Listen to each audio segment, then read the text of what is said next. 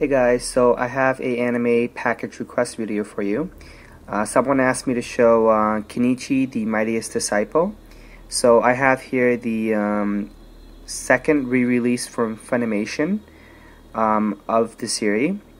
I believe they have released Kenichi 3 times already. The first time was in 4 parts. The second time is the sets that you see here, which is the thin pack sets. And the third release is the anime classic. I believe the set that I have is going out of print, as well as the 4 parts that was released in the beginning.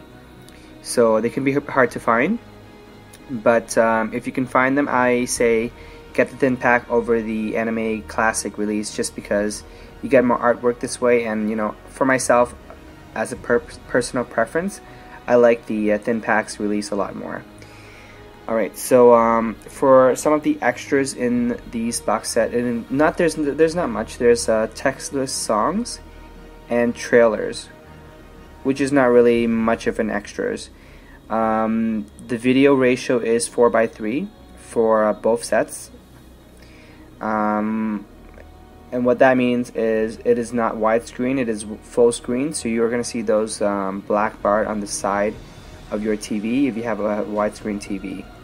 4 DVDs for both box sets. Now I have started watching this series recently, just so I can have an idea of what to say for this review. I bought it a while ago, and I can tell you Kenichi is actually really enjoyable.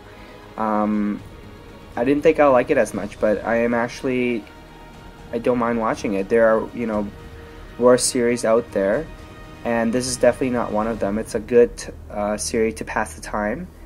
I'll just give you a quick summary. So the story starts off with Kenichi, obviously, who is a 16-year-old high school student who's been picked on his whole life, and I think he went to school one day, and you know, he befriended a transfer student, which is the blonde-haired girl at the back of the box that I showed you earlier. There she is, and she basically somehow, you know, he'll learn material arts from her, and you know, her family whatsoever, and he'll be standing up to all these bullies. So yeah, it's a pretty good series.